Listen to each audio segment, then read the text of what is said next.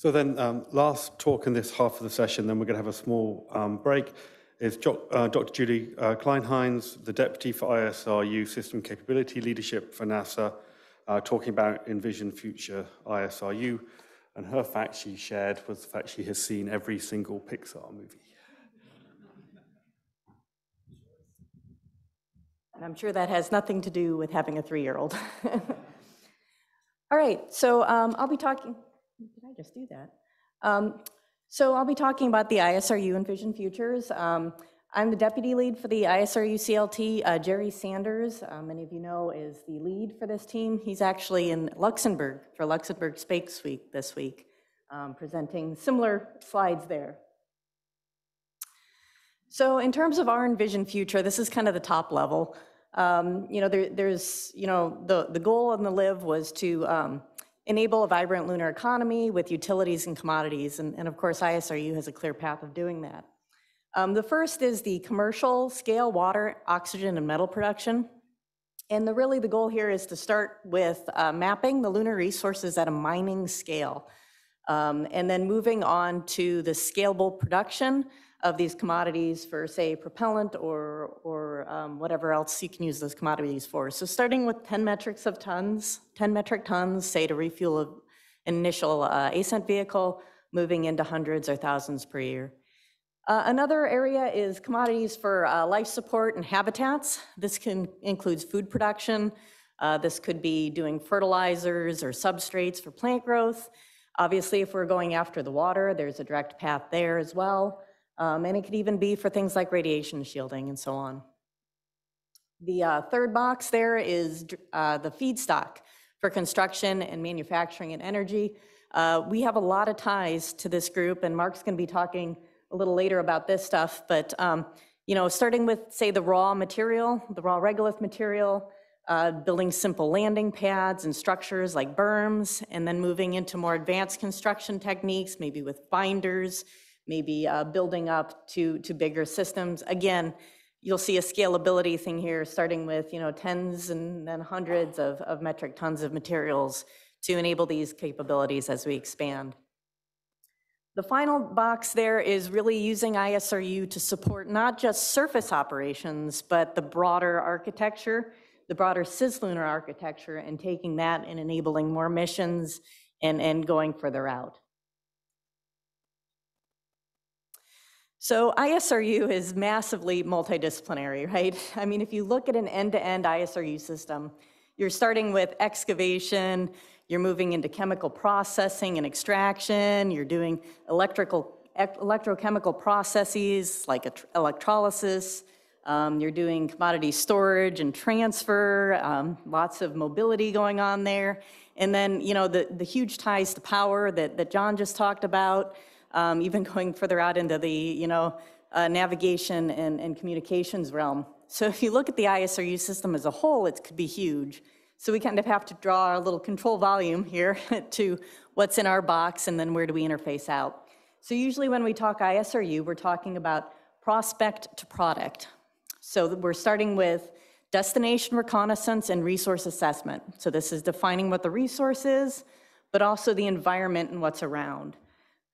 Moving into acquisition, isolation, preparation, preparing the raw material for then the extraction of the resource and then the commodity production from that resource. Say you've got water and then you want to split it into H2 and O2 for propellants. The figure here, it's a bit busy, but it's meant to show the interconnects, both in the ISRU system, but to our customers. And that's kind of the key word for ISRU, right? We don't exist on our own. We exist to support a customer, right?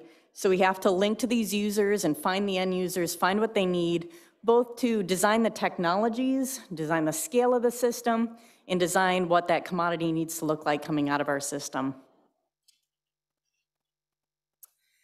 This is a different representation of the functional breakdown. This is actually from the ISIG-G report, which was an international effort. So, this is kind of showing the different categories that I just talked about: resource assessment, preparation, production of the consumables, and then the feedstock, where those last two are kind of in parallel. I do want to highlight that there's this cross-cutting category that we kind of bin some other things. And the things in here are good highlight because it says planetary simulants and regolith and vacuum chambers. So obviously ISRU, you have to test this stuff on the ground. Producing good regolith simulants is key for being able to do that, but other areas are also interested in that. That's why it's so cross-cutting, as well as dirty thermal vac chambers and those kind of test capabilities to enable this. Again, another flow graphic that kind of goes into some detail about the interconnects and where we bin these things. I'm not going to go into this in great detail, but encourage you, once the RFI is released, you'll be able to look over all these slides in grand detail. So, of course, we have to operate as part of a larger architecture, don't we all? But to maximize the benefit of ISRU, we really have to be in the loop from the beginning, right? You have to be in the architecture. ISRU product usage has to be in mind from the very beginning if you want the maximum benefit. It's great to say we'll do it as a block upgrade later. Obviously, that has some problems. We want to push to make sure we're in this picture. And this is kind of a breakdown of where we fit in, both as a customer ourselves, ISRU being the customer, as well as ISRU being the supplier of these things. So, as an example, you look at the power, right? Obviously, we are a customer of the power, a big customer of the power. But we're also a provider, or we could help provide that, as John said, with some of the materials, even just water for fuel cells or something like that. Obviously, transportation is a big part of ISRU, both getting and transporting raw materials as well as the commodities that you're producing to your customer. Common nav, obviously maintenance and repair is a big one, where we're both producing the feedstock to make, say, additively manufactured items that could be replacement parts, but being a customer of those replacement parts as well. I've already mentioned commodity storage and distribution. There's heavy links to cryofluid management there, as well as construction and outfitting, which is a common theme you'll be seeing throughout this, and I'm sure Mark will be talking about in his presentation later. So just kind of a step to the side here.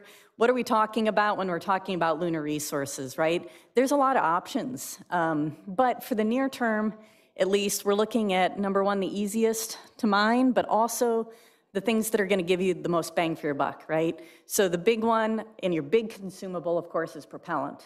And if you can save the transport of your return propellant, right, from Earth, you're saving a lot of cost, and that's your biggest benefit. So what we're really looking at in the near term is these propellant production resources, which are, of course, water, we've talked about, where you get the O2 and H2, or you can use it just as water.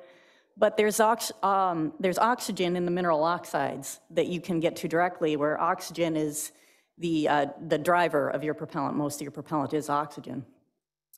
The byproduct, and I use finger quotes on that, the byproduct is the metals, right, which obviously has a direct path into manufacturing and construction, as well as the raw regolith material being a resource itself.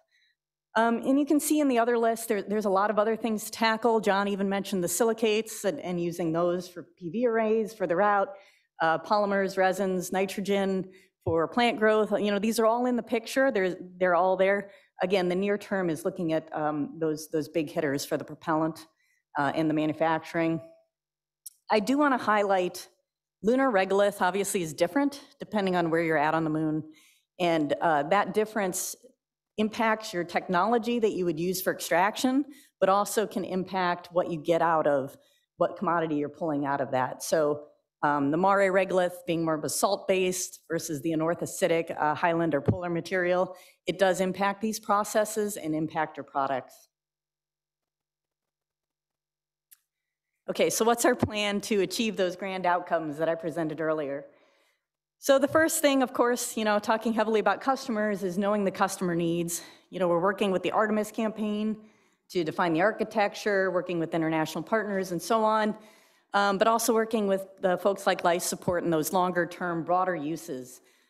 Even thinking about things that we initially consider a contaminant and that we need to remove, say for propellant or life support, they can be used for other purposes, right? So again, looking at this sort of end-to-end, use it all big picture, and understanding who's customer for what. The second bullet is really about the technology development, getting the ground demonstration up, raising the TRL, looking across that TRL scale and bringing it up for all these different technologies. And in that, that's, component to subsystem to system testing, doing the relevant environment testing, doing the gravity-related research we need to prove out these concepts and technologies, and moving that forward. CLIPS is a great opportunity in multiple ways to do risk reduction.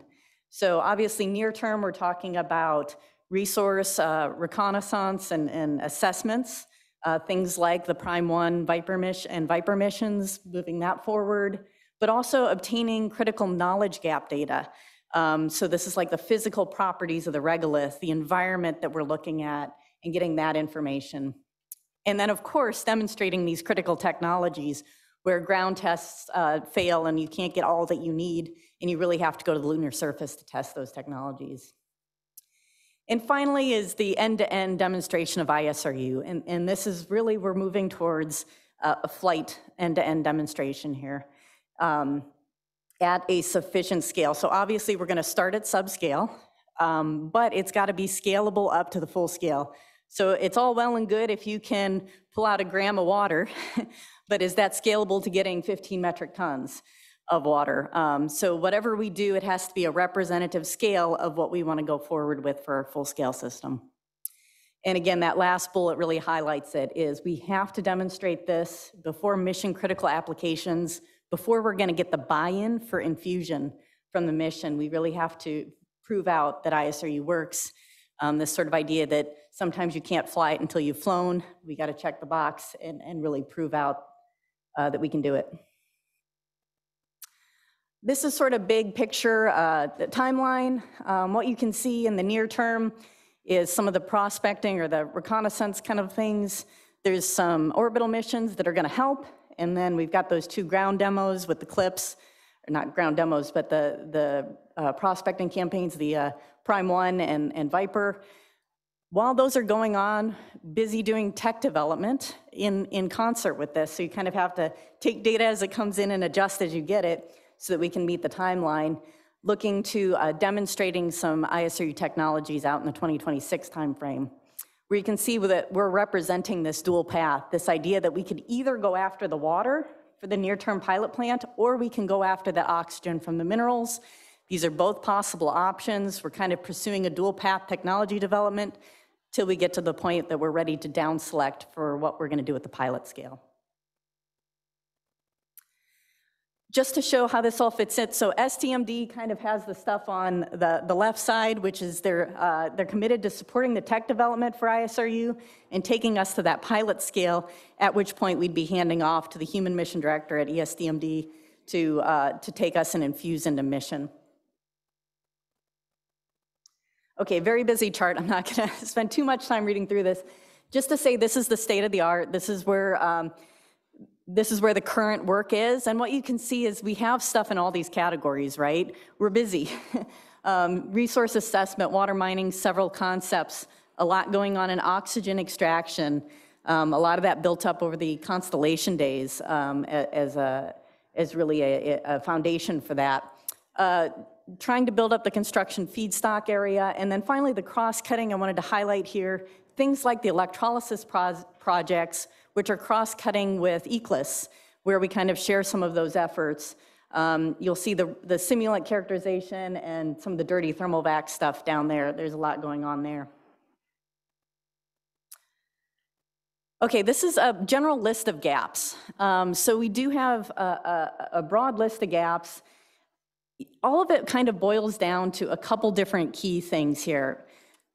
The first one is being long-term operation, right? ISRU's got to operate on the order of year or years. So a lot of this equipment's got to operate in extreme environment for long-term, whether that be a PSR, permanently shadowed region, or wherever, they're extreme environments. ISRU has to interface with the regolith, which is harsh, and we've got to deal with the handling of the regolith and all of this. And we've got to try to do it autonomously. So long-term, harsh environment, autonomous operations is where most of these gaps are born from. The other key one that you'll see throughout here is the scalability is being a #1 concern as well, and making sure that what we're doing in the lab and testing out in the lower level technology is scalable to the bigger scale. So this is kind of the investment portfolio as it is now, just kind of give you an idea, TRLs and timelines. This is for oxygen extraction from the minerals. And what you can see here is a variety of different efforts. We're expecting some more efforts here with solicitations that are on the street now and coming in.